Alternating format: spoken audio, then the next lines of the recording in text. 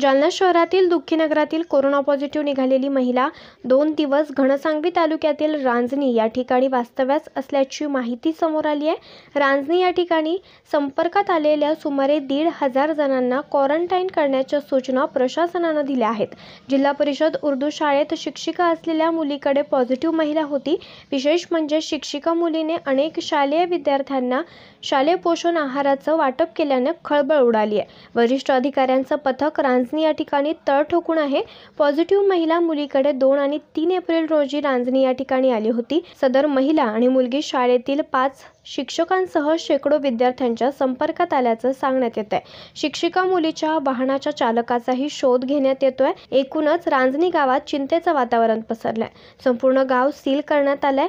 घनसांगवीचे तहसीलदार खैरनार, उपविभागीय अधिकारी शशिकांत हादगल, त्याचबरोबर गटविकास अधिकारी तसेच पोलिसांचे पथक गावात तळ ठोकून आहे। एवढ्या मोठ्या लोकांना कुठे क्वारंटाईन करण्यात येईल याबाबत ग्रामस्थांसोबत चर्चा देखील करण्यात आली आहे। त्याचप्रमाणे प्रत्येकाने आपल्या घरात विलगीकरण करावं, अन्यथा संबंधितांना घनसांगवी अथवा अन्य ठिकाणी व्यवस्था करण्यात येईल असं वरिष्ठ अधिकाऱ्यांनी सांगितलंय। विद्यार्थ्यांना वाटप केलेला पोषण आहार पॉझिटिव्ह असलेल्या महिलेच्या मुलीने जिल्हा परिषद शाळेतील अनेक विद्यार्थ्यांना पोषण आहाराचं वाटप केलं, त्यामुळे विद्यार्थ्यांसह पालकांमध्येही भीतीचं वातावरण निर्माण झालंय। सदर शिक्षिका शाळेतील 5 शिक्षकांसह चालकाच्या संपर्कात आल्याचं स्पष्ट झालंय। मोठ्या परिसराची पाहणी सुमारे 1,500 नागरिकांना सोशल डिस्टन्सिंग पाळून ठेवावं लागणार आहे। दरम्यान गाव परिसरात अशी मोठी जागा उपलब्ध होईल का याची चाचपणी वरिष्ठ अधिकारी करतायत। न्यूज रिपोर्टर सुदर्शन राऊत, आज 24 तास, जालना।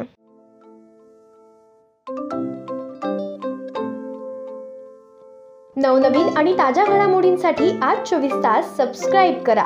त्याचबरोबर बेल आयकॉनवर क्लिक करा आणि मिळवा आमच्या बातम्यांच्या नोटिफिकेशन्स। तसेच आज 24 तासची प्रत्येक बातमी आपल्याला कशी वाटली हे कळवा। लाईक करून, कमेंट करून आणि आमच्या बातम्या शेअर सुद्धा करा।